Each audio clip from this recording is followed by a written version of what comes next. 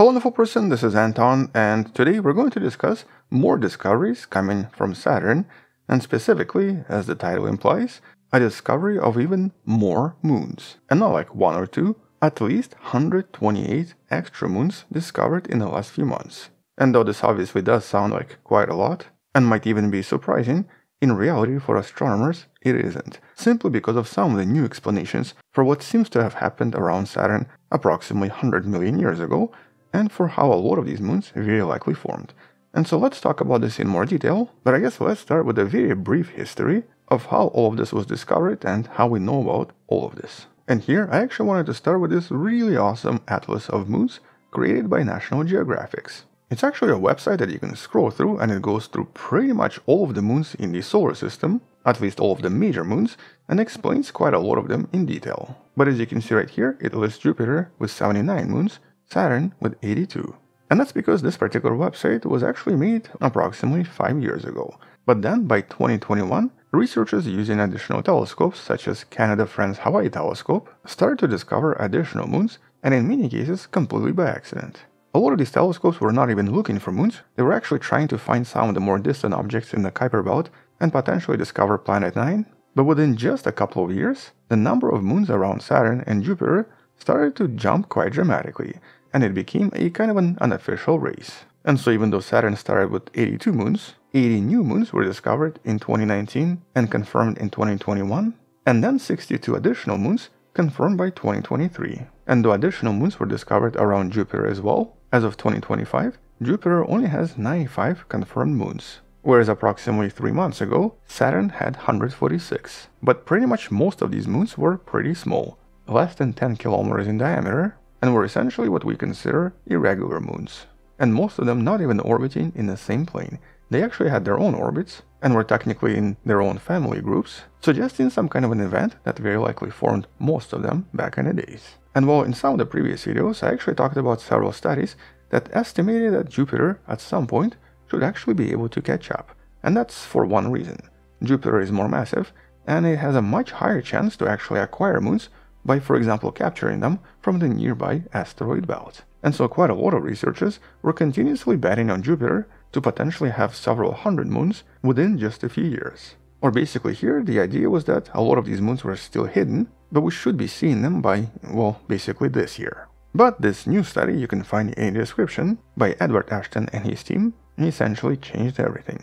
They first confirmed 64 moons and then discovered 64 more, basically confirming that many different objects discovered in various surveys turn out to be actually moons of Saturn. But most importantly, a lot of them seem to be part of previously known families with well-known and well-established orbits, implying common origins. But this discovery also confirms a really important hypothesis proposed by the authors approximately 5 years ago. We'll discuss this in a few minutes because it potentially explains why Saturn is always going to be the winner when it comes to number of moons. But basically now, the total number of moons around Saturn is 274, with Jupiter still containing only 95. And a lot of these moons were predicted to exist by many studies back in 2021, mostly because 3 to 4 years ago, researchers discovered that the majority of the moons around Saturn were actually moving against the flow, the so-called retrograde motion. Here 62 such objects were discovered, which actually imply that quite a lot more of these objects are probably moving in the same way,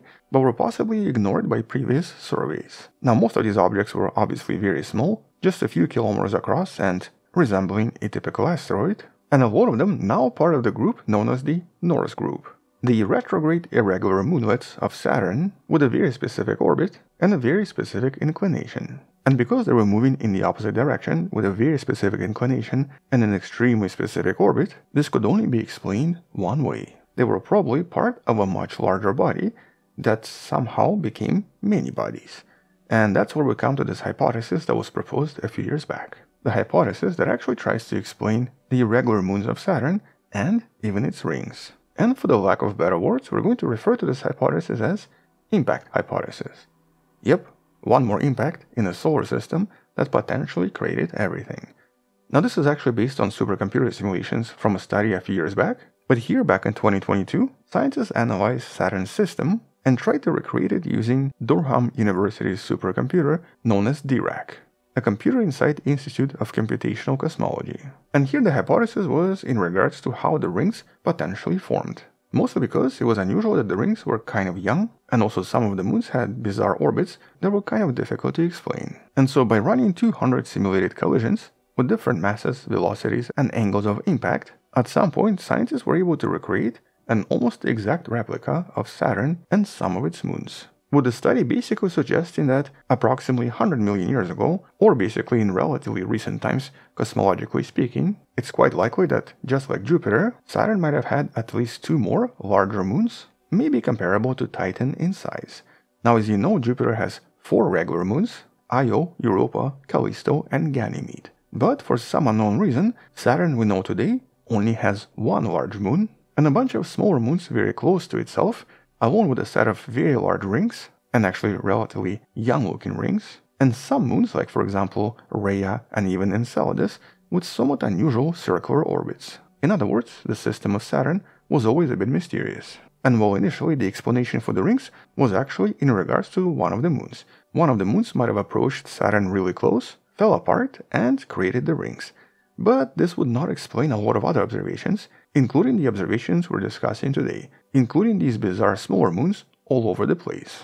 And so that study from 2021 did propose that if this was a result of a collision, it would have actually done several things. First, it would have obviously created a brand new set of rings around Saturn, but some of the other debris would also start to coalesce into additional moons that you can kind of see in the simulation. Basically here we had a kind of a reaccretion of mid-sized moons. One of these moons could potentially be Rhea, a mid-sized moon relatively close to Saturn. And actually the existence of these moons was even proposed by various studies, simply because it looks like Saturn seems to be missing something between Iapetus and Titan. This is based on the analysis of orbits of the moons and even the interaction of Saturn with Neptune. You can learn more about this in one of the studies in the description that explains how a loss of a moon potentially explains Saturn's obliquity and of course its rings. But I guess more importantly, these simulations also confirm that if this collision indeed happened, apart from the rings, it would also end up producing huge amount of debris that would still be circling the planet today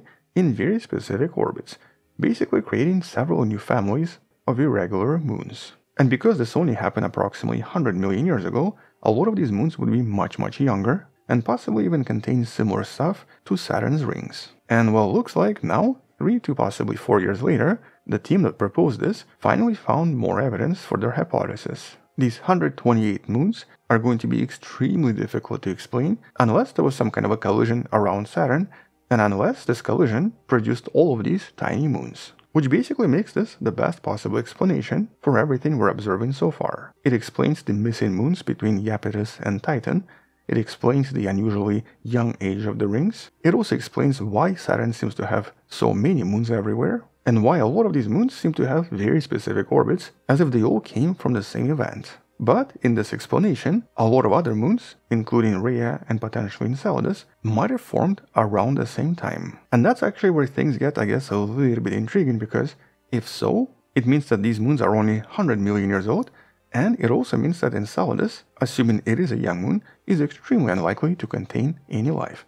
It's just a little bit too young. And though based on previous studies, we know that some of the older moons seem to be at least 3.8 to possibly 4.4 billion years old, the evidence from the new study suggests that some of these moons could be super young. But also implies that the moons that created all of this, the 2 colliding moons, must have been pretty big, possibly similar in size to Europa and Ganymede. Moreover, the other proposition here is that this very likely resulted in a kind of a cascade, a collisional cascade, that eventually resulted in many of these objects spreading across the solar system. So, assuming that this hypothesis is correct, we should actually be able to find additional members that are no longer part of Saturn's system, but are possibly orbiting elsewhere. Now, this hasn't been done yet, but if they are found, this would confirm the hypothesis once and for all, which by itself is super intriguing, because in just the last 5 years, these new discoveries about Saturn completely changed what we believed about it, transforming our understanding of its evolutionary history and basically helping us see Saturn as something slightly different.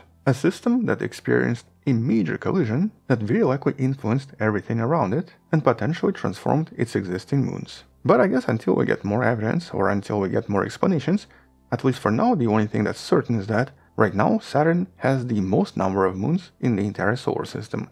and actually it has more moons than all of the other objects combined. And Jupiter is unlikely to ever catch up, assuming that this collisional hypothesis is correct, because that's the only way we can explain these unusual, irregular moons. Since most of the moons here orbit in the opposite direction, it's difficult to explain this without a collision. But I guess until future discoveries, or until someone else proposes something else, or finds even more evidence, that's all I wanted to mention. Check out some of the previous videos in the description. Thank you for watching, subscribe, share this with someone who loves learning about space and the sciences, come back tomorrow to learn something else, support this channel on Patreon by joining a channel membership, or by buying the wonderful person t-shirt you can find in the description. Stay wonderful, I'll see you tomorrow, and as always, bye bye.